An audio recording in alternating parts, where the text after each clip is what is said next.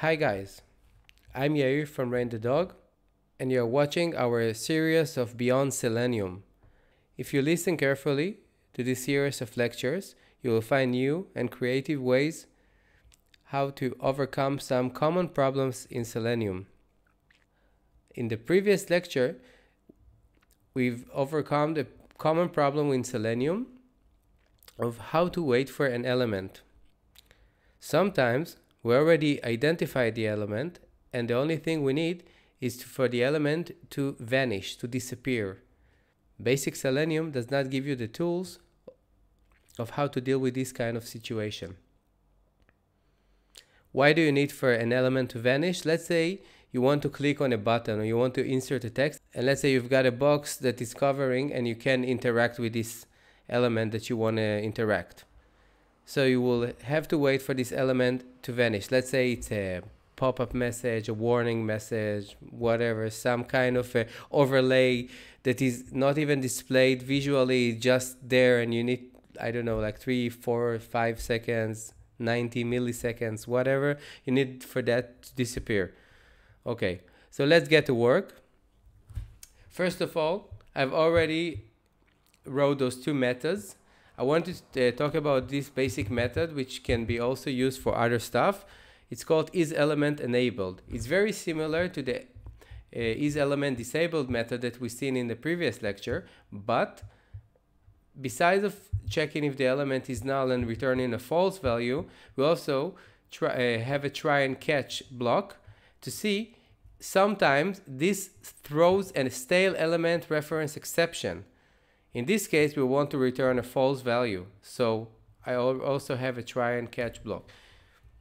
If you don't know why we implemented this method that way, I recommend you to go back to the previous lecture and listen to my explanation of why do we have this method of isElementDisabled. Now let's get to work. The wait for element to vanish, as usual, returning a Boolean value. It received an element that we already identified on the screen. It doesn't matter how we identified it, by, let's say, ID, by a CSS selector, by a class name, whatever, okay? This is our start time. It's very similar to the wait for element that we've talked about it earlier. First of all, I will try to see if the element is enabled.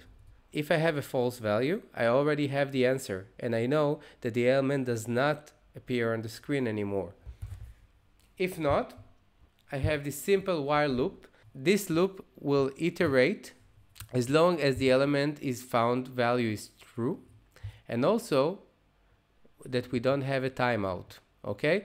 In the previous lecture, we also talked about the timeout, so please go back if you don't understand why we do this timeout. Every time the loop iterates, we'll store the answer from isElementEnabled into this Boolean value. After we'll break out of this loop, we'll return the opposite of the value that we want. Why? Because we're waiting for the element to vanish, okay? If the element was found all the time, okay, because we are trying to negate that. If the element is found all the time, so in the end, in order to see if the element was vanished, let's say we got a true value, so we want to reverse it to a false value because the element didn't vanish in the timeout that we gave it from the beginning. Okay? I hope this was clear enough. If not, please tell me in the comments down below. That's all for today. Thank you very much for listening and viewing this video. Please hit the subscribe button if you want to stay up to date with our most recent lectures, and hope to see you next time. Bye.